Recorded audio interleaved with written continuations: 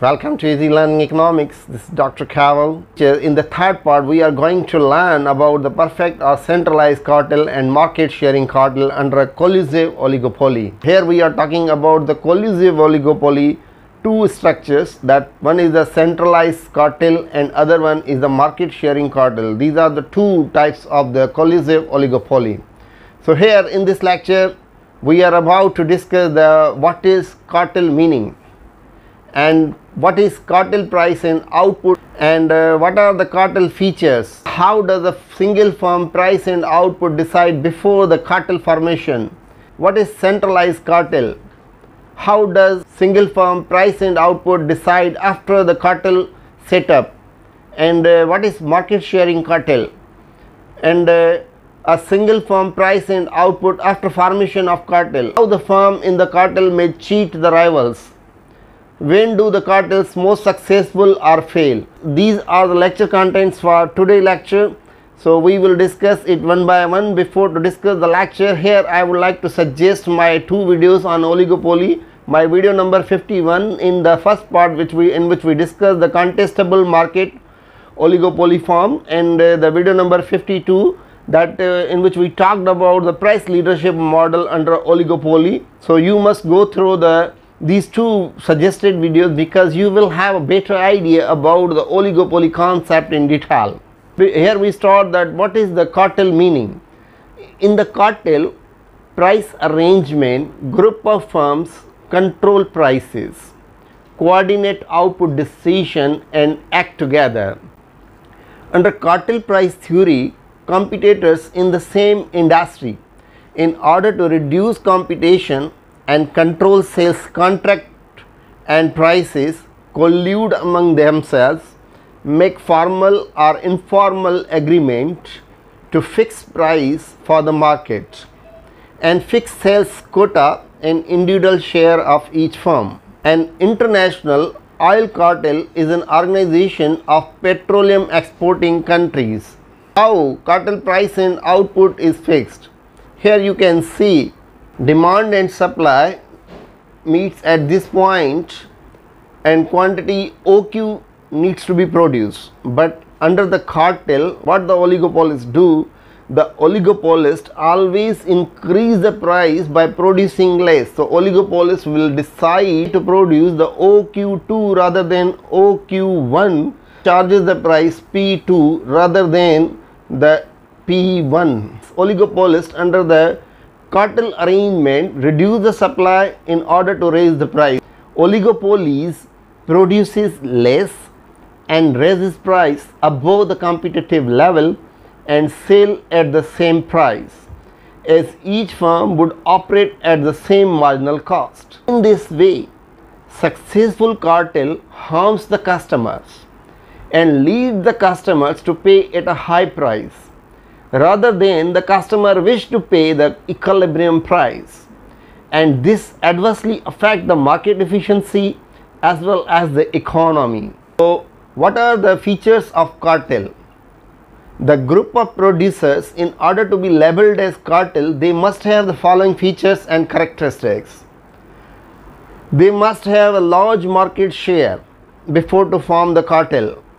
There must be a quota allocation in cartel. There must be the monitoring over members, that to avoid violation, punish the violators, target minimum price, take action to defend the price. These are the features under which the cartel may be formed. So a single firm price and output before the cartel formation. Before the cartel is formed, the firm acts as monopoly and the firm would like to produce the OQ quantity at price this. So this is the competitive price for the firm before the cartel formation.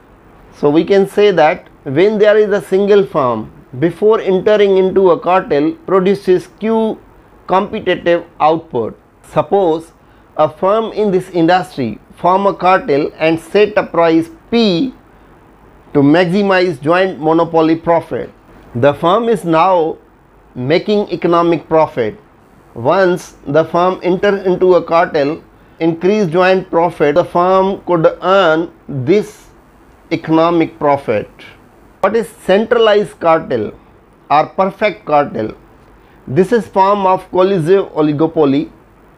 This is formed to boost the industrial profit, under which individual firms surrender their decision regarding output and price to central authority. The individual firm is just a price taker under the centralized cartel. Suppose there are two firms and their cost is MCA, MCB. MCA is the marginal cost of firm 1 and MCB is marginal cost of firm others. So here is the sum of the marginal cost. So the sum of the marginal cost, it means it is the sum of the marginal cost A and marginal cost B firms. Whereas the average revenue is equal to demand. It means this is the demand curve of the market, and it is the MR is the marginal revenue. When the cartel is formed, the cartel decide the price to be charged is P, and the firm A and B will produce their quota as per their quota, that is OQB and OA. So this is the pure centralized or the perfect cartel, under which the industry decide the price and firm is a price taker, and the firm would produce their assigned quota. In this way, the cartel is formed to boost the industrial profit. The cartel is arranged.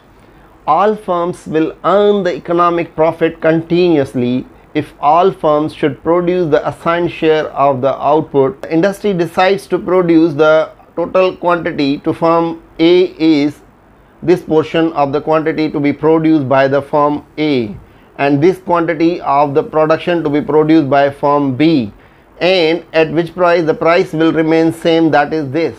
At this price the firm all will earn the economic profit. And other form of cartel is market sharing cartel.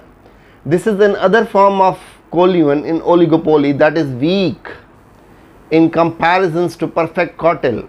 In this form of collusion, member firms share the market on the basis of quota system and non-price competition, and form a cartel through agreement with considerable degree of freedom relating to output, selling activities and other decisions. So quantity of output to be produced and sold depend upon the firm's terms and conditions. All firms have same cost function and producing homogeneous product.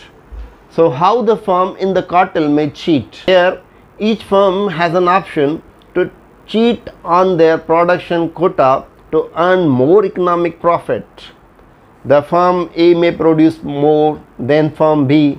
If all firms do the same practice and increase their output in order to earn more economic profit, the cartel would no longer to be successful, and the price would revert back to its original position with zero economic profit until a firm can find a way to prevent cheating.